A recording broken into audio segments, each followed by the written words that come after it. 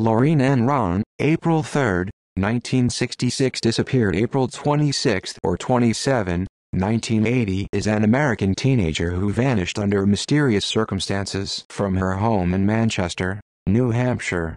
On the night of her disappearance, Rahn was accompanied by a male and female friend at the apartment she shared with her mother, Judith, who was out on a date with her boyfriend. At some point during the evening, Rahn's male friend left the apartment after hearing voices in the hallway, assuming Rahn's mother was returning home. Her female friend remained at the apartment. Upon Judith's arrival home around midnight, she found that all of the light bulbs in the apartment building's hallways had been unscrewed, leaving the halls completely dark. In the apartment, Judith saw a figure sleeping in her daughter's bed, and assumed it to be her. However, upon waking the next morning, she discovered it was in fact Rahn's female friend who had slept in the bed. Her friend claimed to have seen Rahn sleeping on the couch the night before.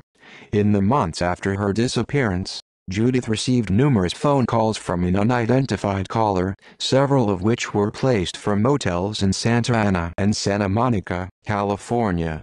Law enforcement uncovered that one of these motels had been suspected of hosting the production of child pornography, but it was never confirmed that Rahn had been at either motel. Her mother continued to receive anonymous calls in the ensuing years before eventually changing her phone number. As of 2020, Rahn's disappearance remains unsolved. Timeline. Disappearance on the evening of April 26, 1980, Laureen Rahn was left to stay home at the residence she shared with her mother, a third-floor apartment on Merrimack Street in Manchester, New Hampshire. Her mother, Judith, was spending the evening attending an out-of-town tennis match with her boyfriend. Rahn, who was on spring break at the time, invited one male and one female friend over, and the three drank beer and wine together. At some point during the evening, Rahn's male friend heard voices in the apartment building's hallways, and exited the apartment through a back door, assuming that Rahn's mother was returning home and that he would get in trouble if he was found there. The male friend stated that he heard Rahn lock the door behind him as he left. Sometime around 1:15 a.m. on April 27, Judith arrived home, and noticed that the light bulbs on all three of the apartment building's floors had been unscrewed, leaving the hallways completely dark. When she arrived at her apartment's front door, she found it unlocked. Before going to bed, Judith looked in Rahn's room and saw a figure asleep in bed, assuming it to be her daughter. Several hours later, around 3:45 a.m., Judith awoke and found that it had in fact not been Rahn asleep in her bed, but instead Rahn's female friend who had spent the night. Rahn's friend claimed that she had last seen Rahn asleep on the couch in the living room. Upon further examination of the apartment, Judith found articles of Rahn's clothing and her brand new sneakers in the living room, and the back door open. Subsequent events. Daynault disappearance. 6 weeks after Rahn's disappearance, Denise Daynault, a young woman who lived 2 blocks from the Rahn residence, went missing from a bar in Manchester. Decades later, police determined that suspected serial killer Terry Peter Rasmussen was living in the area under the pseudonym Bob Evans. Rasmussen later pleaded guilty to murdering his wife in California in 2003, and died in 2010.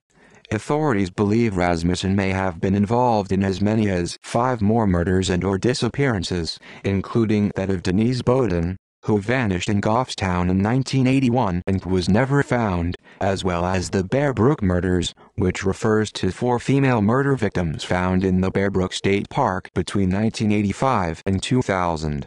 One of the victims was his biological daughter.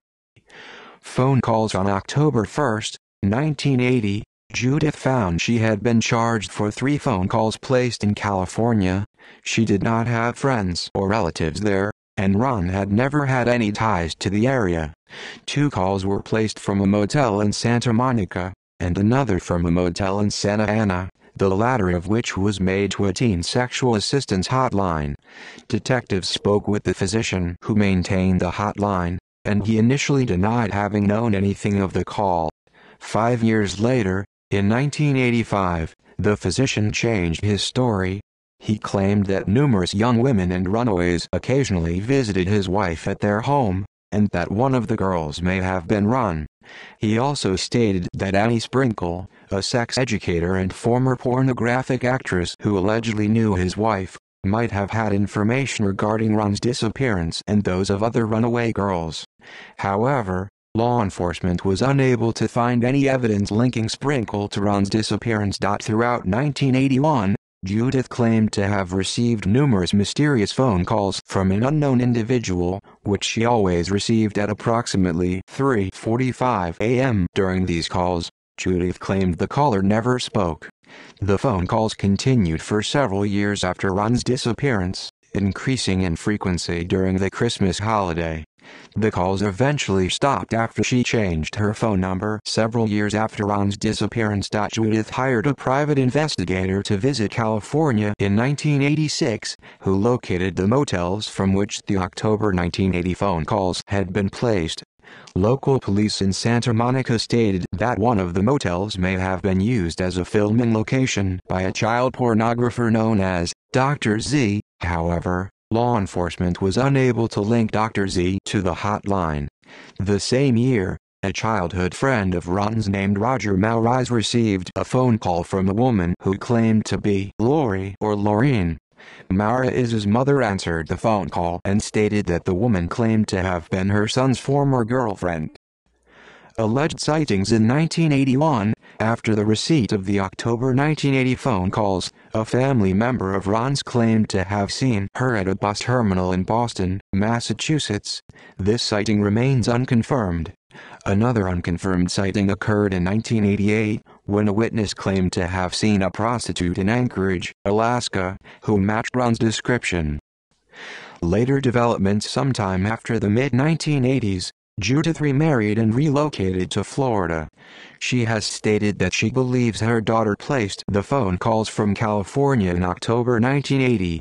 The unnamed male friend who was drinking alcohol with Rahn the night she disappeared committed suicide in 1985, though law enforcement never considered him a suspect in her disappearance.